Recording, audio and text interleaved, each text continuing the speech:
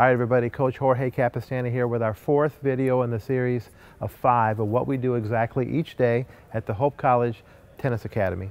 So Thursday is the day we're going to talk about today, and Thursday has a theme of core drills. So think about the week in terms of 5 days. This is the 4th day. The kids now got to know each other. Even the kids who are new this week are kind of becoming friendly with some of the people they're hanging out with. And we just do a lot of what we call core drills, or our favorite drills that the kids always ask for. So one of the drills I want you to take a peek at here is called triples. And triples is a classic game to teach transition volleys. It's really fun. You rotate up and down as a team. So I'm going to show you here how it looks like. This team of 1, 2, 3 are one team, and they're playing this other team of 4, 5, and 6. And it's basically a doubles point without the serve. So what happens is player 1 feeds the ball across court and then has to come into the net. And then the point is played out. And then the rotation is quite simple. Just one spot to the right, this guy goes here, and the next guy comes in. The same rotation happens on this side, where they just kind of play one quick point and then they rotate out. So what I love about this drill is, besides getting transition volleys, which is the focus of this drill, they get to play with friends, they're keeping score, it's live ball, there's not a lot of like just dead ball feeding, which can sometimes be fake and not help you as much. Halfway through this game, they'll switch ends, and you're gonna see that in a minute, and then they just keep scoring, they rotate up and down the courts. A lot of times we'll emphasize the other position, which is the return of serve. So let's go ahead and take a peek here at what triples looks like on the court. Okay, so this is a Thursday drill. It's core drill day, one of the favorite days for the kids. One of our favorite drills is triples. I'll show you how it goes. It was invented to help the transition volley, particularly in doubles. All right, players, let's do it.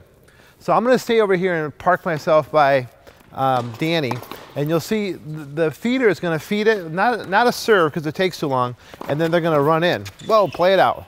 And then they just do quick rotations to the left. So they're a team of 3 playing another team of 3. Good. So you saw Donut had a transition volley there. That's it. Okay, here comes Danny. Feed from behind the line. That's super important. That's a transition volley. It was a higher, easier volley, but it was a transition volley. Nice. That's a lower one. That's it, guys. So that's key number 1 of this drill. We're trying to get lots of reps coming in behind it. This will simulate a person serving and volleying in singles, or particularly in doubles. So go ahead and play this out. We'll play for time. Halfway through the game, we'll switch so that both sides get to rush in and both sides get to return. And then I'm going to show you a little bit about what this game is supposed to teach on this side.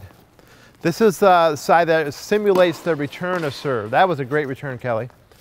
So what we want here is a return that's super low. So here's what we find, and I'm going to step in here for just 1 second and do a timeout. When you're on this side and you're hitting the return of serve, it's really easy to kind of miss the mark. They're trying to do something that's not even effective. For example, a lot of times a player will judge his return by 2 things. I hit it hard and it went in. And if he answers yes to both those, he thinks, well, that's a great return. But it really isn't. The best attribute of a return of serve is lowness. So if I have a halfway decent player like I do here today, and I hit a really hard return and it makes them volley here, that's kind of a failure. I didn't really do a good job as a returner. Okay? So that's what we're working on here, guys. Dipping it low, and let's be really smart about it. I don't care if you got a lot of endorphins because you hit it hard. I want to see you win.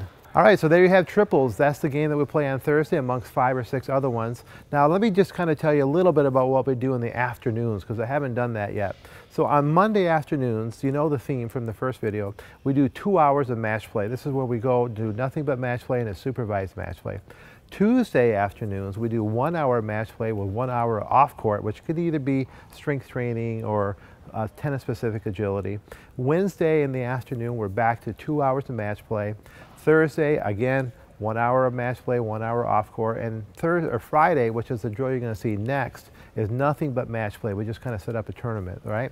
So that's a little bit about what we do. I hope that gives you some insight on what we do here at the Hope College Tennis Academy on Thursday's theme.